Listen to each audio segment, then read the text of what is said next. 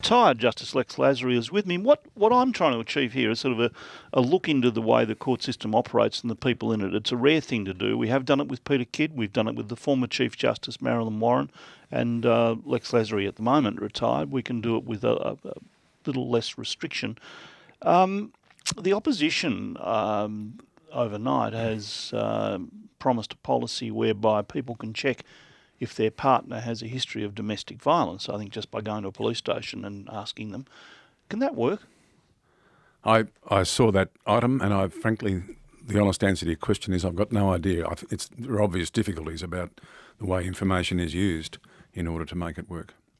The other thing is suppression orders, which the public's not greatly aware of, but Victoria has got a record number of suppression orders where things that happen in the court, a judge says you may not report this. People must.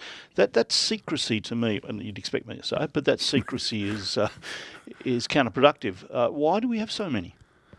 Well, Neil, I can only give you my perspective about that. I absolutely agree with the policy of the current legislation. Courts should be open. And whenever I've made suppression orders, it's always been for the purpose of protecting someone's right to a fair trial, or in circumstances where someone is at risk of physical harm if they're identified. My orders, I think, have always been temporary until the verdict in the case that's being protected. And regularly I've had the media come along and we've debated whether there should be a suppression order. Sometimes I've made them, sometimes I haven't. I accept that they should only be made in rare circumstances and really only when it's absolutely necessary. So few rather than more. Yeah, fewer, but some are necessary. Drummer in a band, the Lex Pistols. Yes. Still. Yes. Racing car driver. Yes, of sorts. National champion. Not quite. In fact, nowhere near. Neil. What were you racing? A Porsche. Oh, I started years ago in sports cars. I've got a Porsche GT3 Cup car at the moment, which I haven't driven since last year. So I race it. Wall, didn't you? I put it into the wall at Phillip Island. Yeah, I was a very lucky boy, I must say. Really? Yeah, it hit pretty hard. So, and you're going to drive it again? I hope. Well, I've spent the money to rebuild the car, so it'd be a shame not to use it. You don't think at age 70 it's time to retire? I do exactly think that. But you're not going to. But I'm not going to. But all these things in your background, did you really have time to be a law student? Or? No. Absolutely not. No time for being a law student. You weren't very good. I was having too much fun. I was not much good at all, Neil, as you well know, because I've told you before. So what happened? I mean, normally you'd expect a judge, and particularly you've got one of the great records in the judiciary here in Victoria, and a bum student. How does that happen? Look, two things happened, and I paid tribute to one of them on Friday. I came across Professor Louis Waller at Monash when I started. He was my criminal law teacher, and he really did inspire me. I loved learning the criminal law. It didn't keep me on track for the rest of my university course. And then I got to be an article clerk, and I walked into one of the Supreme Court rooms to do a civil case, and I was struck by the atmosphere of the courtroom, and I have been ever since. That's really what happened, and I went to the bar. The theatre? Yeah, it's partly the theatre. It's partly my perception that the work is so worthwhile. And it's Monday, Neil. I retired last Friday, and I miss it already. I'm sorry to say. I feel like someone who loves school and is on their first day at university. When people walk into the court and they bow are they bowing to the judge or the court? No, they're bowing to the court. It's a mark of respect for the court. It's not for the individual judge, and judges bow back. Do you remember, of all your years as a barrister as well, do you remember the good guys or the bad guys more? Oh, I think I probably remember the bad guys more, but not all of them. And I've got a poor memory for cases. I tend to do the case and then forget about it. Occasionally, in the last couple of years, some query has arisen about a case I've done, and I have not remembered even doing the case. I tend to block it out, get on with the next one. But there are a few that I remember, obviously. We touched on this. In other industries, the police force, the ambulance, traumatic industries, they've started to pay attention in recent years to the mental health of those in the middle of it. Are we paying enough attention to the mental health of judges? You're going through some... I mean, I've read the odd transcript. I remember the Port Arthur one stands out to me. Denya's transcript stands out to me. And I'm just reading it, and I'm sitting at home somewhere, but you're sitting there in the middle of it. Is mental health an issue for judges? Definitely. And judges and magistrates, and I particularly include magistrates because the workload on the magistrates' court is enormous. These people need to be supported. They need to be resourced, better resourced, and they need obviously to be monitored so that when they need help, they get it. There's no question that there's a need there. It's only recently that people have even been interested in it because it's, in a sense, it's vicarious trauma. I mean, we're not at the scene like the police and ambulance are, but we do have to hear the detail in sometimes excruciating detail. Look at the post-mortem photographs, things of that kind, deal with the victims, hear the witnesses give their evidence.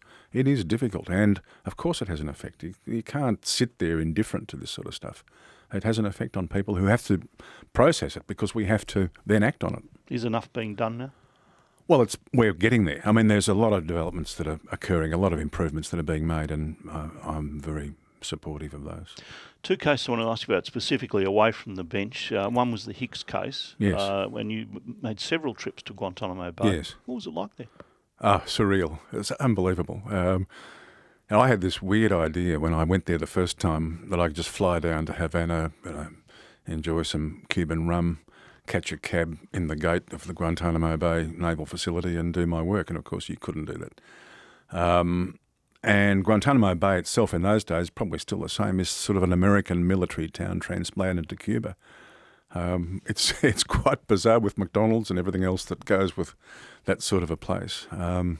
What was bizarre was the military commission process that they set up. It was just barely believable that a government could do what they did, because what they did was set up a system that was designed to get people found guilty and the death penalty applied to most of them. Could you believe that they were at a level of torture and mistreatment that was alleged when you went in there? I didn't see it myself, but I'm not surprised at the allegations. Mm. The other case was the case of Van Nguyen, the young Melbourne man who was executed in Singapore for drug smuggling, and you and Julian McMahon both worked on that case. I think that's where I first met you. If you just put the headphones on, I found today some of a discussion we had the 28th of November 2005, a couple of days before he was executed, and you've been representing him.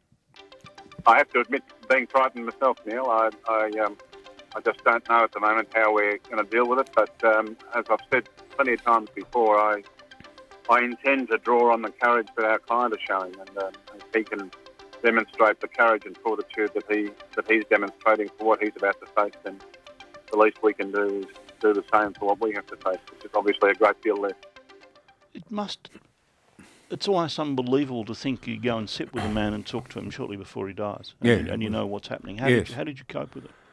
Well, I did what I said I was going to do. I drew on Van's courage. It was as simple as that. And, of course, there were three of us.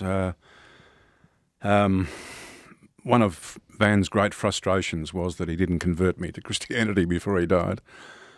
Julian McMahon, who was there as well, is a devoted Christian, and Joseph Thassera, who was also with us, is as well. And so I drew a great deal of strength from the way he was facing his fate, and from those other two men who we supported each other, but they certainly supported me. You've opened a door there, not converting you to Christianity. All those years, some of them awful cases, and perhaps in a way somebody like Van Nguyen was inspirational to you. He was inspirational. What did that do to your belief system? It didn't change it much. Does it exist? Oh, now, Neil, how long have you got?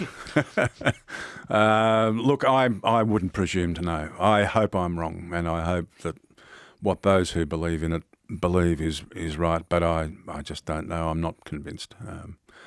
There is so much suffering in the world, not just in Australia, but around the world. I just don't understand how a merciful God could let that happen. But that's another discussion for another time, I think. Of course. I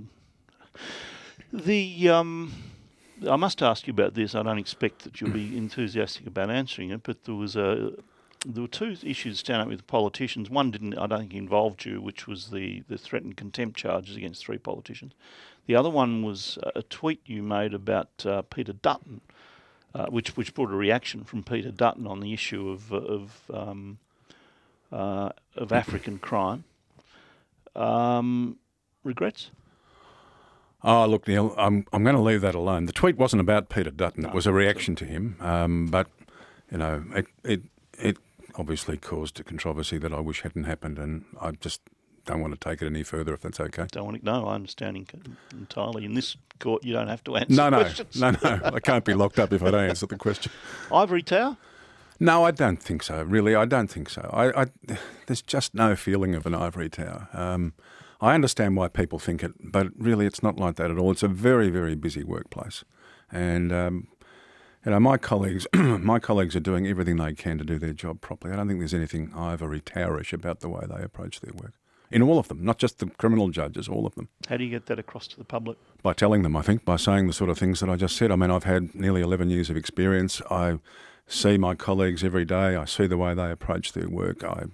I know Chief Justice Ferguson pretty well now, and there's certainly nothing like that about her. She's a most practical, determined, clever woman, and I think anyone who thought they were in an ivory tower would soon incur her disapproval.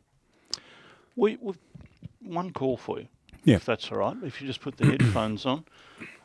It goes back to your student days, so you might not like this either. No, I'm nervous. Hello, John. Morning, Neil and Lex. Good to be here. Yes, I just wanted to congratulate Lex on 50 years, and I recall, I think, 1965 back at Haileybury College. Yeah, I still remember Lex from there. So it's good to hear he's finally retired and made good of himself. Yeah, thanks a lot, John. It may not be a permanent retirement. John, thank you very much for calling. Lex Lasry, thank you so much for coming in. Just one final question, because I did raise this with Marilyn Warren when she was Chief Justice. Well, I raised a couple of similar issues. Could we ever elect judges? No, never. Why?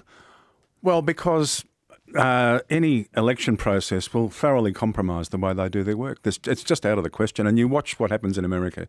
You see how it goes. It's just not on. I don't think anyone seriously says we should do it here. Could we ever have a jury setting sentences? No, not practical. Which is not to say their views aren't relevant, but it's just not practical to have a jury involved in that process after their verdict. The court is not going to, well, won't be part of the Sentencing Guidelines Council even as a reserve judge. Could you be? No, I think the court's position is that as a retired judge I could be, but as a reserve judge I shouldn't be, and it's a position I agree with. Okay. Would you be interested as a retired judge? I'd talk to somebody about it. I must say I don't know a great deal about it, but if it would help, possibly. Rather be a reserve judge? No, I'd rather be a reserve judge. I thought so. Thank you so much for coming in. Thank you, Neil. Careful with that car, please. Yeah, I'll do the best I can. Lex Lasry, Supreme Court Judge, 11 years.